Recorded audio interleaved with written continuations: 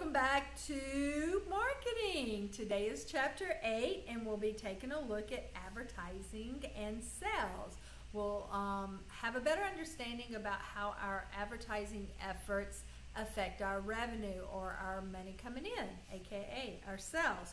So advertising is one important way managers communicate marketing messages to target audiences. All right, technically advertising is any form of marketing message that managers pay for and deliver in an identifiable but non-personal way.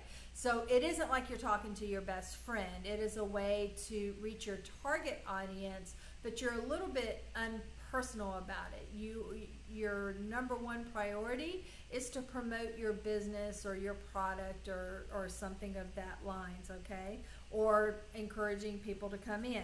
So personal selling is the presentation of a marketing message delivered by one or more employees of a business for the purpose of making a sale. All right, so you need to remember that.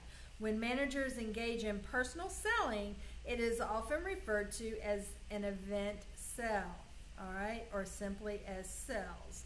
So, and suggestive selling, okay, let's talk a little bit. I want to make sure you understand what suggestive selling is.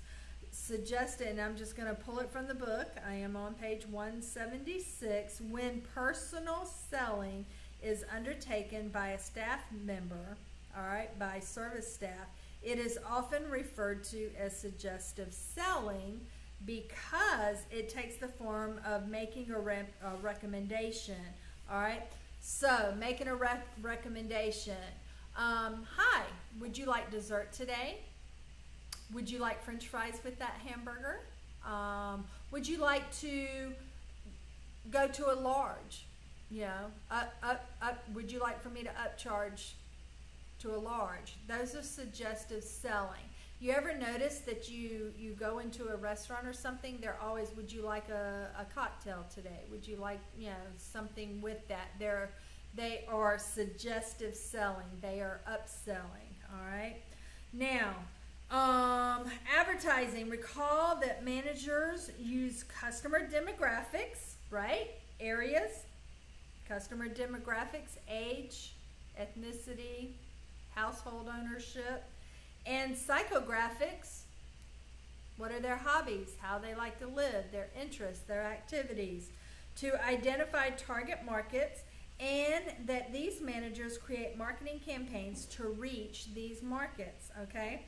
So, advertising is often the most visible part of a company's marketing effort. A well-planned advertising campaign is a coordinated series of advertisements and promotions used in the same time frame to meet certain objectives, okay? So what that is saying is that a campaign is a well thought out plan that's going to be delivered incrementally to their target audience, okay? Communicating a message to a large audience often uses a variety of media, generating awareness of an interest in a product or service, persuading the audience to take action, such as purchasing a product, strengthening existing customer preferences and loyalty. That would be your customer loyalty discounts and things like that. Creating or reinforcing an image or product or organization. Differentiating and operations products and services from its competitors. You must always remember you have to figure out how to set yourself apart from your competitors. Sales promotions come in many forms: coupons, contests, giveaways, and they may target families. If they're targeting families, it may be free meals for children, right? All right, so let's move on down a little bit. Advertising has a disadvantage. It's not always the best choice for every situation. Giving benefits of advertising, one might expect that all operations should include advertising in their marketing mix. Not always. You don't always have to have advertising in your marketing mix. It it definitely can hinder sometimes. So I want you to look at the summary of advertising disadvantages and ways to deal with them on page 177. That is exhibit 8.2. Advertising sometimes can be impersonal. Kind of like me talking to you from this computer. I had rather be seeing y'all's beautiful faces in my classroom and interacting with you than talking through the computer. But we must do what we must do, right? So it can be impersonal. It can compete for customers' attention, or it must compete for customer attention. Also, it can be costly, so keep all that in mind. Establishing advertising objectives. You must have awareness, all right?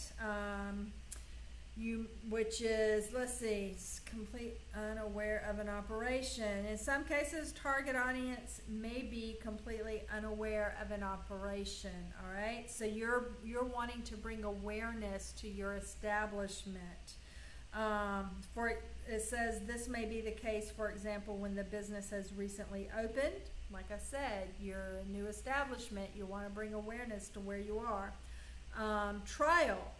Without knowing this information, trial, the term used to describe the purchase describe the purpose and the use of a product or service for first time by a particular customer. So that would be a trial period or a trial. Here's a sample, here's a trial, that sort of thing. Usage. Usage is a term marketing professionals use to indicate the number of times a particular customer frequents a business in a specific time frame or time period. In most cases, restaurants and food service operations cannot reasonably expect customers to eat every meal with them. In some QSRs, quick service restaurants, customers' frequency may be very high. In this segment, a target customer may visit the establishment 2 or more times a week. By contrast, many of the fine dining establishment customers may choose it only for special occasions.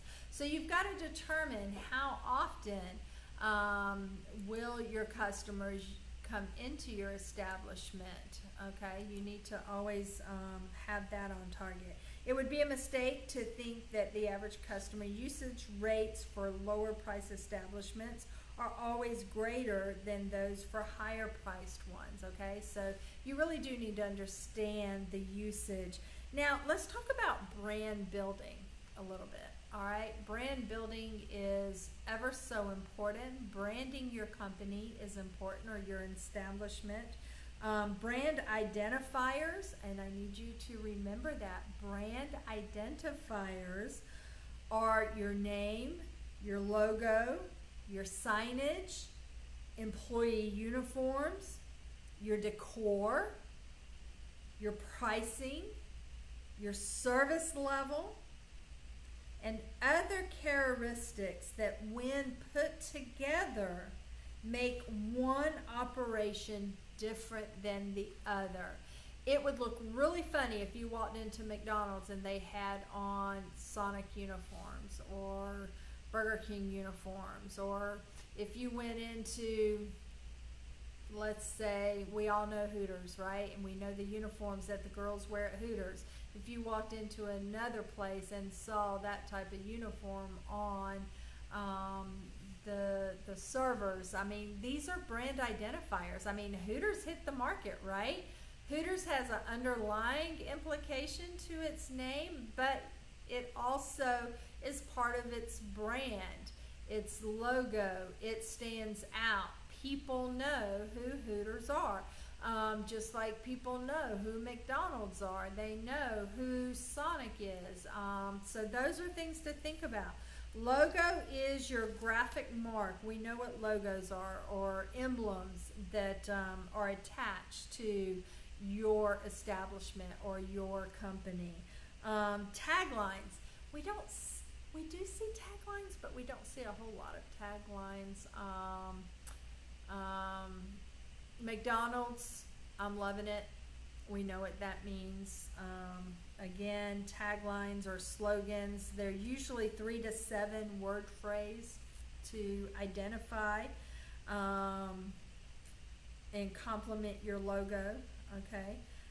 The other thing is traffic building. Traffic is the term marketers use to identify the total number of customers served by a business, all right? So let's take a look at developing advertising strategies on page 182. If you look at Exhibit 8.4, it has your common advertising objectives. It's to build traffic. It's to build people coming in. It's to bring awareness to your company. It's to let new users have a trial of whatever it is you have. It's increasing your usage, and it's brand building, okay? Those are the common advertising objectives. If you look there on Exhibit 8.5, you see a sample of an advertising schedule. Guess what? Everything doesn't go out at one time. They are meticulously placed in incremental places for an overall targeting effect. All right, so week 1, you notice there's a draft in a newspaper on Sunday. It is submitted on Wednesday. All right, the budget for that was $350, and I won't go down all of this, but you can look how they space things out. They've determined print works. They wanted some print. They sent out some letters in the mail. They created flyers. They've got menu inserts. Then they also have radio ad. Now, what is in here? There's no social media, so they opted not to do social media at this point, which a lot of social media now on Facebook, you can advertise for free, but now Facebook also has limited people that you can reach.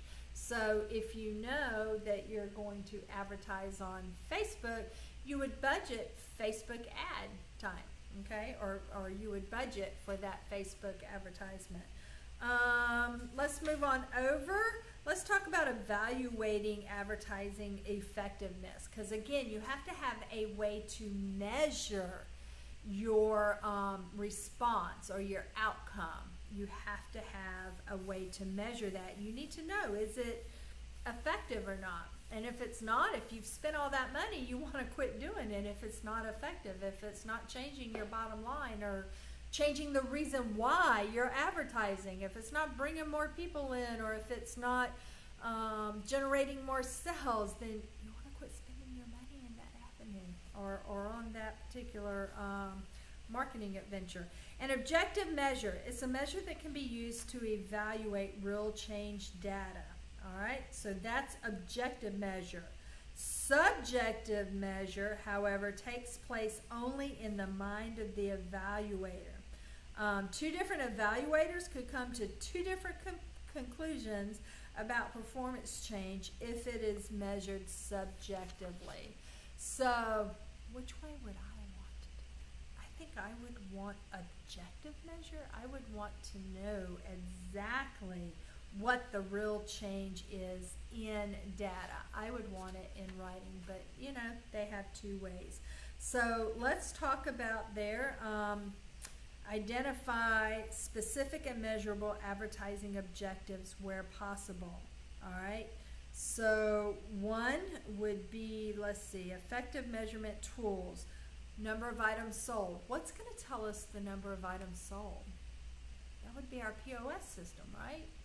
If we have a POS system, that will tell us how many people came in, how many of those were sold, how many orders, how many people, how many reservations, new customers, total revenue. I definitely would make sure I'm checking out my POS system in order to keep up with that. And again, it says here, fortunately, POS systems can easily generate much of the concrete, measurable data that your establishment would be looking for or would want to look for. Measure and act. In most cases, the measurement will involve accumulating data during a specific start and stop time period. The data should be summarized properly and kept up to date. If there are to be if they are to be usable. Okay, so you would not want to use data from 3 months ago or a year ago or 2 years ago on your operation today.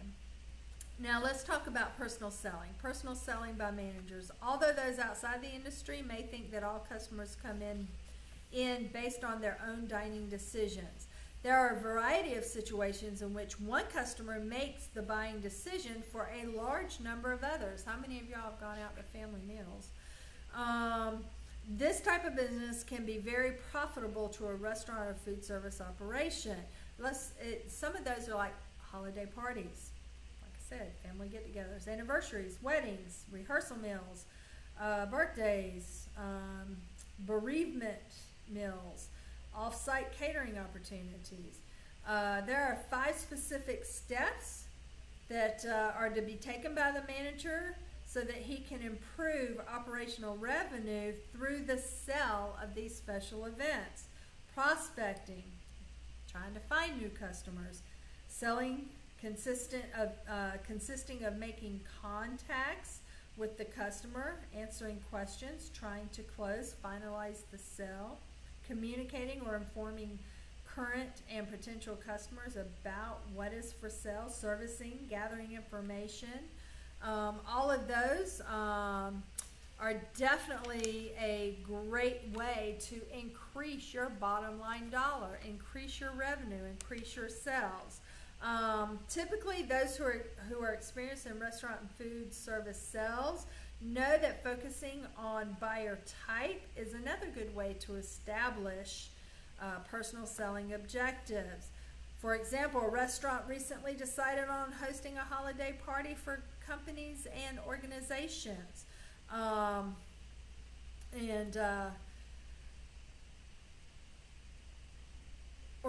Holiday parties for companies and organizations. For example, a restaurant recently decided that hosting holiday parties for companies and organizations will be an important revenue source, right? Potential customers include 3 distinctive buyer types. I want you to look at those buyer types. They're on page 187. Group 1, the group includes those who have not held holiday parties in the past. Or there may be a group that includes those who will be holding a holiday party this year. Or the group who has held a holiday party. So you need to keep those things in mind. Now, developing a personal selling strategy, you need to set high target goals, okay? You need to plan it carefully.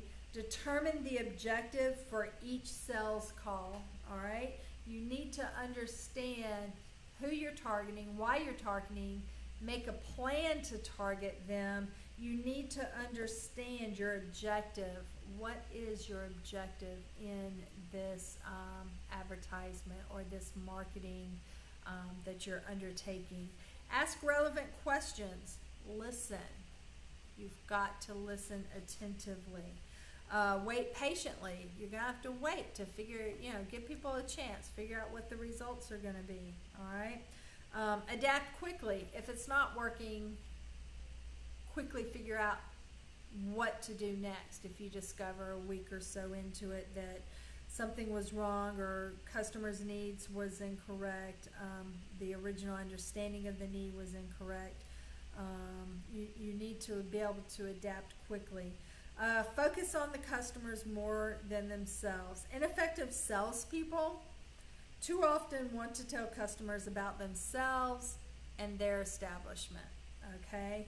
Many times this can include information that is of little interest to the customer. You really, I think that's an art, and it's something that I probably struggle with, because when I meet people, I immediately want to talk about what's going on in my life. Sometimes you need to sit back, you need to wait, and you need to give others the opportunity to share more about themselves, and that's what that's saying here. Don't be a pushy salesperson, all right? Don't be a pushy salesperson. And prepare for objections. Guess what? It may be too expensive. It may be too small, too large, too far away. Doesn't offer enough menu options. You're not going to please everybody. Not everybody's going to be on board with what you're trying to do. You need to follow up. You need to, look for prospects continually. Keep in touch. Now, personal selling by staff, like I said, upselling. All right, upselling is a personal selling strategy it's by your staff, it's by your server.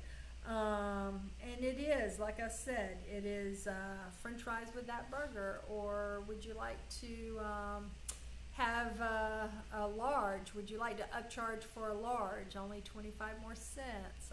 That is upselling. And you need to train your staff. Like with anything we do, training, communication goes a long way. So you need to train your staff how to use suggestive selling and upsell, and that can help increase your bottom dollar, or increase your check sales, your customer check sales. It can take a meal, if you add a bottle of wine to a meal, it can take it from a $10 meal to a $30 meal potentially, if they love Dom Perignon or something like that. So you need to encourage your employees to suggestive sell, upsell, and things like that. So evaluating personal selling effectiveness. Obviously there's going to be some things that are reasons for low sales. It could be the economy's bad, like right now, the industry's down, or it could be that you're not selling the right items, that the items that your customer's not interested in. Your prices may be too high, or your competitors' prices. Remember, we got to always think about our competitors. Their prices may be lower. So guess what? I'm going to the lower guy. That's usually the way it is. All right. So you're going to assess your results, assess your knowledge, assess the operation. You can increase your sales by on-site merchandising. I won't go too much into that. That's like offering products. You may sell a cup with your logo on it, or a t-shirt with your logo on it, your packaging, things like that. Products, placement, packaging, all of that plays into your overall selling. It plays into your overall branding, your overall looking, your overall look of your establishment or your company, and as well as your pricing. Pricing is important to the sale of a non-menu item as it is to the menu item. So always remember, make sure you're pricing adequately. You want to don't price yourself out of business, but don't undervalue yourself either. So anyway, if you have any questions about this chapter or any concerns, obviously I'm saying this at the end of every chapter, I'm here for you.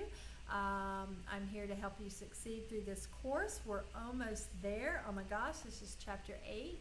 We only have 3 more to go. And gosh, I'm just having so much fun with you guys. So anyway, make sure you're doing your review your learnings. Make sure that you're checking in with your case study questions. And until chapter 9, y'all have a great day. Bye-bye.